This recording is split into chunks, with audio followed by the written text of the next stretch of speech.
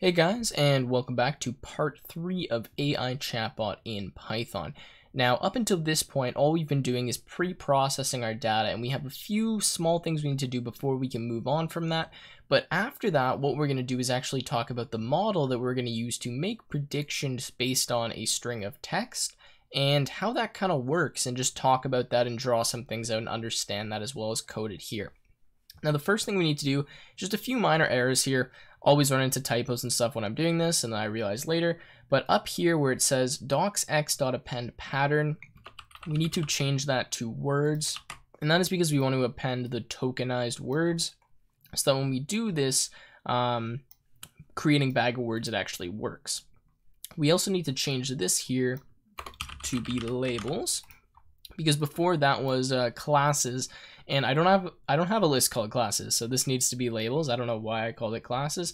And then last thing is for these unique words here, for W and words, what we're actually going to do is we're going to say, just add an if statement at the end of this, just to remove any question marks, because question marks is a pretty common thing that people could type, and we don't actually want that to have any meaning to the model, so we're just going to remove it. So to do that, we're going to say if W not in, and in this case, question mark. Now we could do not in question mark, or we just say W does not equal question mark. Doesn't really matter, it's the same thing. So we'll do does not equal question mark. So those are the few fixes we need to do. And now what we're gonna do actually is just change our output and our training into NumPy arrays. And that's because that is the form that needs to be taken by our model. So we're just gonna say training equals NumPy dot array. And in this case, we're gonna say training. And then we can just copy the same thing here, and we'll do output equals numpy dot array, and in this case we will say output. Now what this is going to do is just take these arrays and change them, or take these lists and change them into arrays so that we can feed them to our model. So now that we've done that, what we're going to do is actually start building our model using tflearn. Now this is very similar to TensorFlow, so if you've done TensorFlow, you'll understand how this works, but I'm going to code the model out, and then we're going to kind of draw it and visualize what it actually looks like and understand how it's going to work on classifying our data. So we're going to say tf, which actually we're going to have to type TensorFlow because I didn't do import as tf. We'll do TensorFlow.reset underscore default underscore graph. Now we're just doing this to make sure that we get rid of all like previous settings and stuff. It's resetting the underlying data graph or graph data. You don't really have to understand what that means. We're gonna say net equals, in this case, tflearn dot input underscore data, and in this case we're gonna say shape equals, and then none, and the length of our training 0. Now, what this is going to do is define the input shape that we're expecting for our model. So in this case, we're getting the length of training 0 because each training input is going to be the same length. So by doing this, we're saying, okay, well, the model should expect us to have an array of length 45 or however many words that we have, right? Now, next, what we're going to do is say net equals tflearn dot fully underscore connected. It's a lot of typing, but we won't have to do that much. And we're going to say net 8.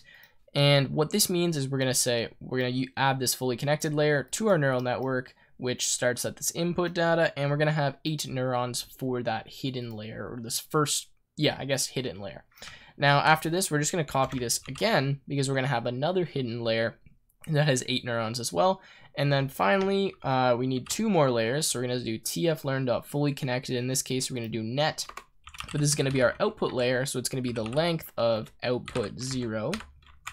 And then what we're going to say here is activation equals softmax.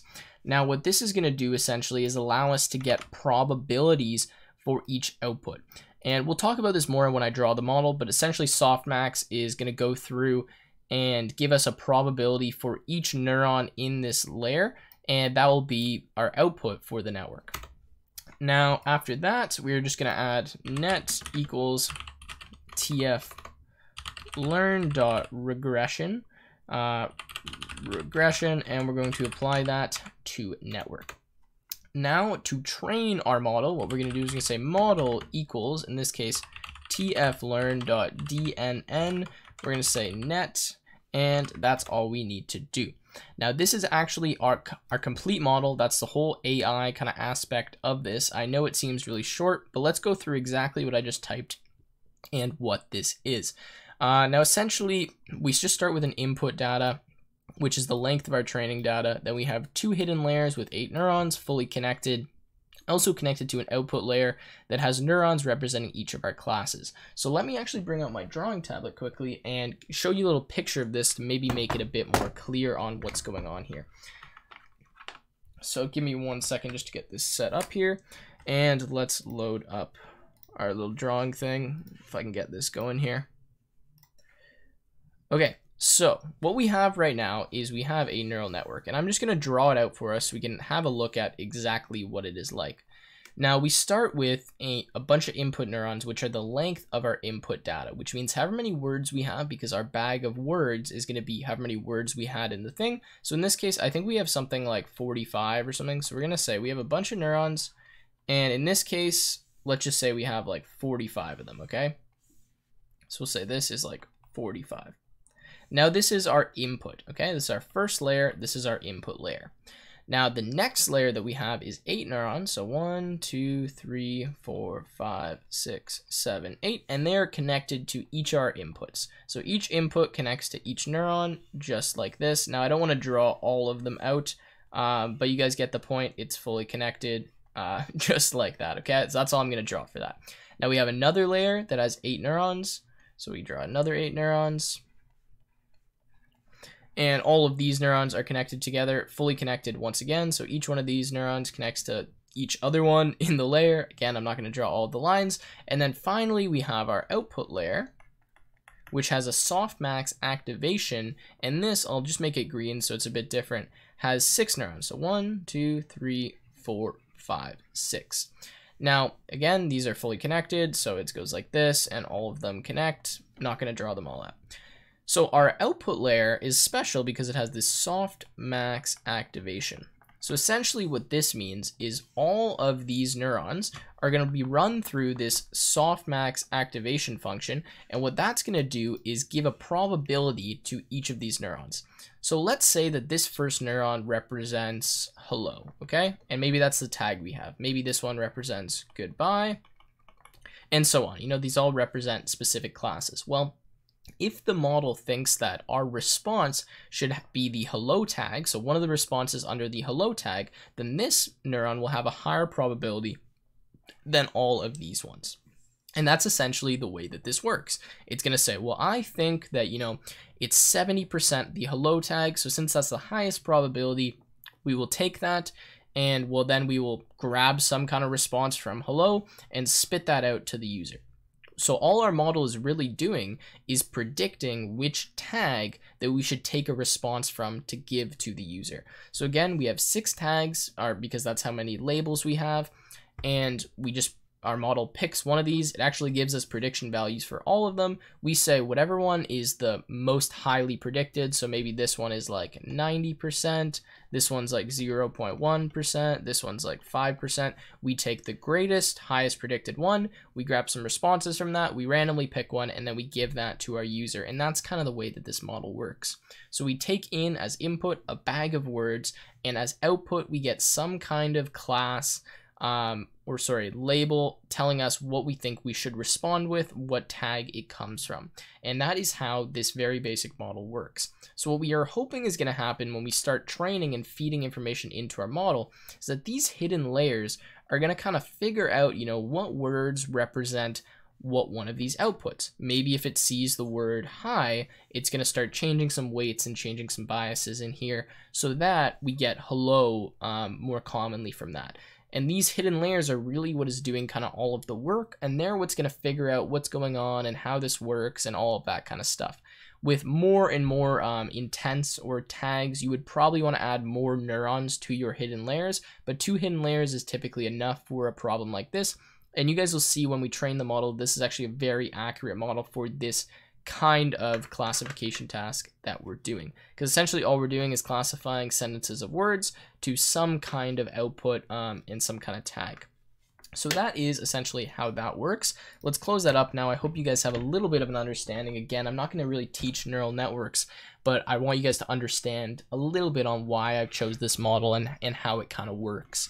Now the DNN is just a type of neural network, and it's just going to take these networks in, or this network that we've defined here, and just use that. So now it's time to actually fit our model. So to do this, we're going to say model.fit, and what this means is we're actually going to start passing it all of our training data. So let's do this. So we're going to pass it training, we're going to pass it output, we're going to say number of underscore epochs, and number of epochs is the amount of times that it's going to see the same data. So in this case, we're going to show it the same data 1,000 times, and hopefully the more it sees the data, the better it gets at classifying. Now mess with this number, make it 2,000, make it 5,000, make it 100, and see what you get by doing that. A lot of machine learning is trial and error, so you got to understand that. Okay, so batch underscore size, we're going to set as 8, and we're going to say show underscore metric equals true, and this is just so that we get a nice kind of output when we're fitting this model. Now the last thing to do after we do this is simply save the model. So we're just going to say model.save, and in this case we're just going to save it as I guess we'll do like model.tflearn. And that's fine. We'll save the model, and that should just work for us when we start running this. If we want to use the model to make some predictions, we're going to do that in the next video, but let's just see how this works. So let me go ahead. I've already activated my environment. I'm just going to run this script and make sure that nothing went wrong here. Okay, so there we go, we're running our model. You can see it's going through all of these different epochs, and you'll notice that when it stops, we had an accuracy of 99.97%, which means it worked very well for our intents. Now again, this is very simple because we only have 6 kind of tags here in our intents. If you were to add more, you would expect your accuracy would drop slightly. But this model seems to be working very well, at least on the data that it's seen so far. So the next step, and in the next video, we're going to start predicting data using this model. And then in the final video in the series, what we're going to do is actually set up a framework that will allow users to type to the model and get responses. There's another kind of bonus part that I might do in this a 6th episode of this series, but that's going to have to wait till later. So anyways, that has been it for this Chatbot AI video. If you guys enjoyed, please make sure to leave a like and subscribe to the channel, and I will see you in the next tutorial.